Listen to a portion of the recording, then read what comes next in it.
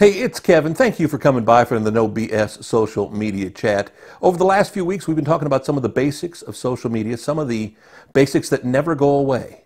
Some topics we've talked about literally since day one of these videos, some topics we talk about literally every day to our clients, and also talk to people about social media just in general. One of those topics I think I've honestly touched on, or at least mentioned in every single episode we've done. I may be off an episode or two, but it's about seeking shortcuts. It is human nature to want to seek the path of least resistance, to want to seek the ability to get from point A to point B the quickest. It's how we drive our cars. How can I get there quickest? Sometimes that means we speed. Sometimes that means, we go with a certain way of traffic. Well, it's the same thing with social media. We're all seeking shortcuts to social media success, whatever that success might be. The bottom line is, while I understand the desire to seek shortcuts, well, I've played the shortcut games for myself, for clients, for everybody involved. In social media, I hate to say this, it may be a short-term win if you seek a shortcut, but it could be a long-term loss. And here's why I say that. Social media, at the end of the day, no matter what we use it for, is about building relationships. It's a great relationship tool. It's a way to build a bond with a product, a human being, whatever it is, to interact the two together. In your case, building your personal brand, it's about bonding between you and the social media fan, follower, and friend. Sure, we want to get the most amount of followers, the most amount of likes, the most amount of comments, the most amount of views, whatever each site wants. And while that's great, the question is it worth seeking shortcuts to get that? As I've talked about before, and it almost goes hand in hand with shortcuts, everybody always says to me, well, how can I create some content that goes viral?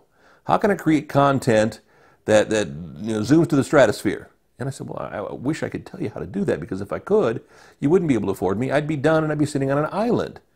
It's, creating something viral. You can think you have something and say, oh man, this is going to be big. I'm going to see big numbers from it. And you might not. But something that goes truly viral, something that takes that shortcut to the stratosphere, well, you really can't predict it.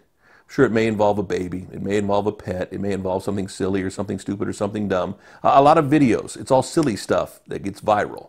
Or sadly, it's tragic stuff. Police officers being shot, suspects being maimed, being mugged, whatever it is, being harmed. Those things go viral. But for what you're doing to build your brand, can you really create something viral? I'll be honest with you, I don't know if it's even possible. But it's at least something worth thinking about. But the key is don't focus your time and effort on the shortcut.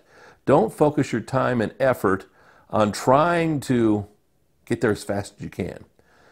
I've said this before, it goes back to the marathon versus sprint analogy we talk about oh so many times. With social media, yeah, you want to get there as fast as you can, but if you get there and you bore people and they fall away just as fast, you've defeated the purpose. You want to get people, build a relationship with them, and get them to stay around for a long, long time. It's almost part of that whole long tail thing that was going around for a while, Malcolm Gladwell's feelings. You want to get people to get interested now and to stay with you forever. That's the challenge, and that is something that you can't seek shortcuts for. You've got to put in the work. You've got to put in the time. You've got to put in the effort. You've got to do all of those things to make it work with social media. Sure, there are shortcuts. Yeah, you can use tools. I guess that's a shortcut.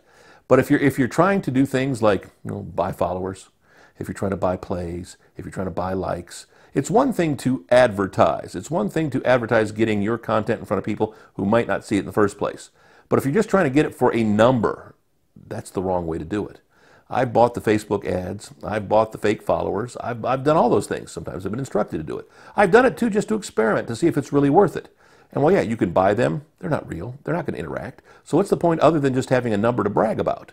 Well, perhaps you need just a number to brag about. Okay, then you kind of look at it and say, okay, is it worth doing? Is it going to make me look foolish? There are ways to look right through those things and see how many are fake followers. There are now tools that can pretty much tell you how many fake followers you have on every account around. And sometimes they'll bust you and they'll knock you down, they'll lock you out for a while. So, well, yes, we want the shortest path of resistance. We want the shortest path to success. It's not necessarily worth it if we're going to lose in the long run. Short-term gains don't necessarily play in the long run. I know you want shortcuts. Put in the time, put in the effort, put in the work. I promise you, if you work hard, if you work smart, it will pay off. Back next week with the No BS Social Media Chat. NoBSSocial.com, all the videos right there if you want to go back and look through the archives. You can also find us online, intensitymedia.com, our website. It's basically just a sign-up form for the most part, because really the best way to find out about what we do and who we are, if you haven't figured that out by the videos, my phone number, my email address coming up here at the end of the video. I invite you to reach out, to call, to text, to email, whatever it is. Let's talk one-on-one.